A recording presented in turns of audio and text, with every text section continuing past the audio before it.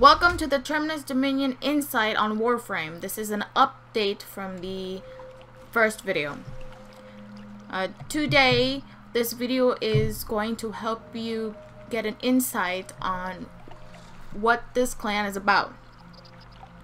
I'm going to be giving some questions out to these two, Alfonso and Governor Tidalwave.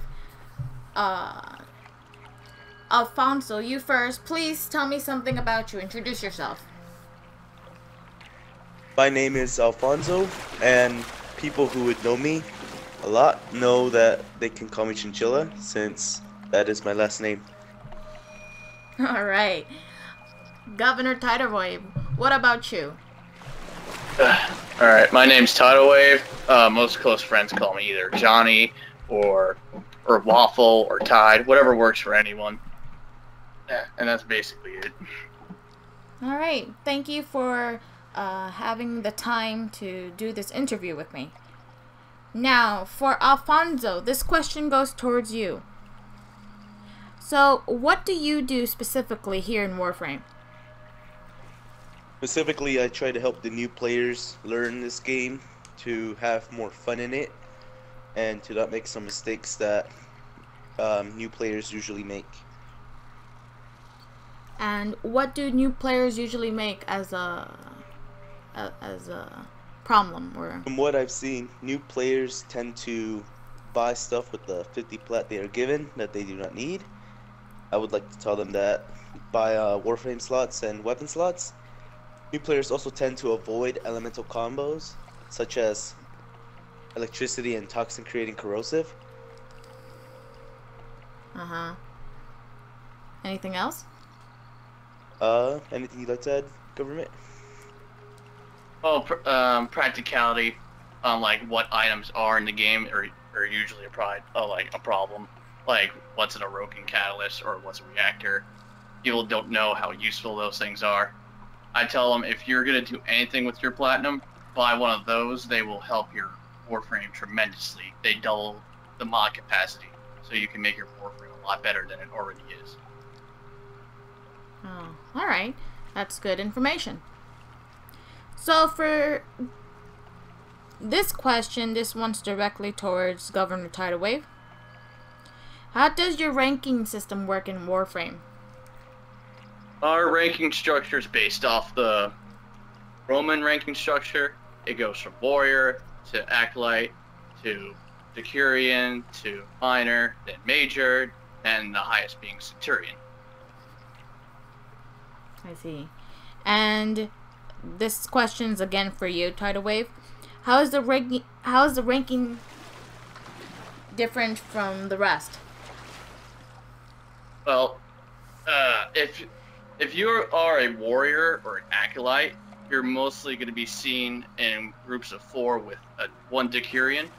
The decurion is in charge of about, I want to say, 5 to 10 people. Centurions are in charge of about 100 members. All right. What is this? So with me, I have Senator Dreadwing and Senator Master Triton. I have a question for the both of you. Every clan on Warframe, they say that they are special in some way. What makes this clan so special that goes against everyone else? Well, the main thing I would have to say is going to be the ranking structure. You know, when you go into a clan, there's always these clans where, like, we are a Dark Sector clan with over 273 members and a fully researched laboratory. Well, the difference between us is, yeah, every clan can have those. That's a common thing to have in a game, and you know, when a game's been out for this long, yeah, that's going to be a guaranteed. It's nothing special anymore. But what makes the difference is the experience with the people, you know, the ranking structure that goes into it. You know, most of those clans, they have an inner circle of the leaders and possibly their generals who lead their members. But you'll never move up in a rank because most of them don't want change. They want to keep it to where they only focus on numbers. They just want a number count, so where they can say eventually that, well, we have 375 people, now we have 475 people, now we have 500, you know? And that's all they want is numbers. The difference between here is, yeah, we have a lot of people. I think it's roughly around 175 to 275 in that range. But most of them are active, and it's the experience you have with the players. You know, the good times, you know, the grind. It's going to be difficult, but you don't want to be stuck in a grind with a group of people who don't really care to talk much. They just want people who want to help them, and all they want is the parts. But you're going to be stuck in there doing these missions without talking, really. You're just going to be like, well, hey guys, how's it going?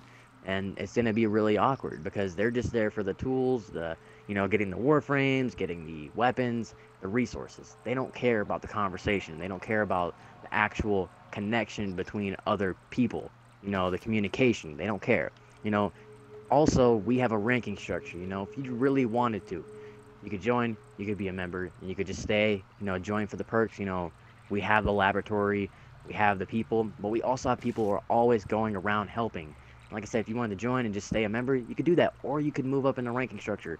You could become a different rank, and you could talk about all the other, ranks that are in our community. We have people who will explain that to you and everything like that. I'm not trying to explain it to you here right now, but if you joined, people would explain this to you, or if you just wanted to know, there's going to be names in the description saying of people who can explain to you the ranking structure before you join, or if you want to. But back to my point is, the difference between these other clans is, we have people who like to help. It's a team-based game. And without people who don't want to help, and, if you don't have that, it's just another one of those dark sector clans or whatever the fuck they want to call it themselves, They just want to do whatever they want, and they have their inner circle, and the top people get what they want, but the lower people usually get the shit end of the stick.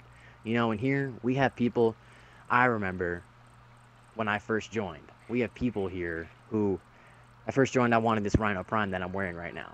I was like, I really want it. I want it bad.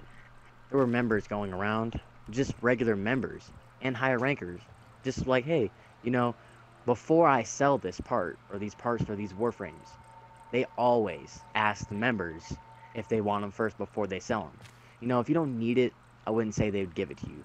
But if you really wanted it, if you really want it, you're like, okay, I want Rhino Prime, or I want Frost Prime, something like that. When it was available, they'd be like, yeah, I have an extra helmet or something, here, and they wouldn't charge you, because that's what a team-based thing is, work together as a group. Because what's the difference between having, say, Master Triton here, he's like, I have a spare Rhino Prime set, I'm probably going to sell it, but then there's a member who's been running with us on missions, but has just been using the regular Excalibur. And he's been getting things, but he hasn't gotten any full sets. Master Triton will be like, well, I have an extra set, man. Here's it for free. Build it, and then you can run some higher level missions with us. You won't find that in any other clans. The generosity, the people who, just the community in general is positive, And, like I said, you can work up the ranking structure, get higher ranks and things like that. You get what I'm saying? That's what I would say would be the main difference, is the community, the people, the generosity, and the ranking